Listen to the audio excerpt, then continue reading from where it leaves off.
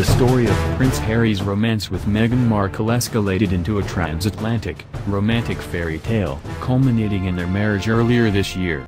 And the car that played a part in their courtship is now for sale on British classifieds listing site AutoTrader for just shy of $95,000. The car buying habits of the British royal family may not keep you awake at night, but there is some vicarious interest in speculating on the very specific requirements such a person might have.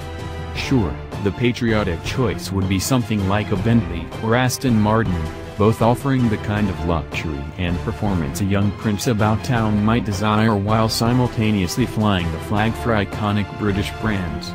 And Harry did drive Meghan off in an electric Jaguar E-Type Zero on their wedding day.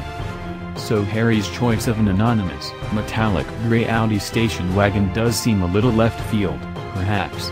Until you consider the qualities the RS6 Avant has in abundance.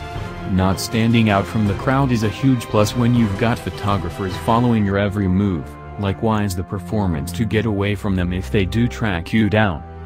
A 552 bhp, twin-turbo 4.0-liter V8 and all-wheel drive certainly provide that capability, it being interesting to note Harry's RS6 was spec'd with the dynamic package. This raises the 155 mph limiter to 174 mph, while avoiding the more attention-seeking embellishments of the Dynamic Plus package and its prominent Quattro script across the lower grille.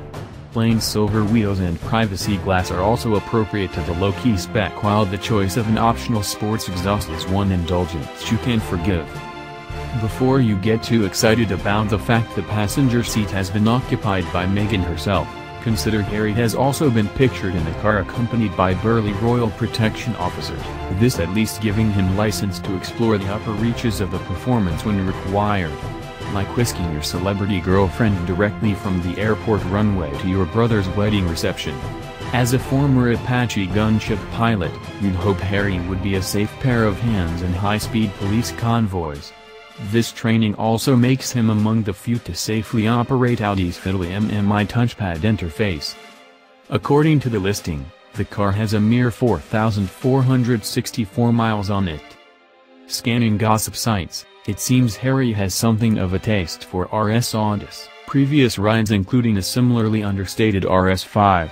Why the thing for the brand? Well, his mother, Princess Diana, was a famous advocate. And Audi UK has been keen to see members of the royal family in its products. This relationship sufficiently close that the brand's former PR boss received coveted invitations to royal events.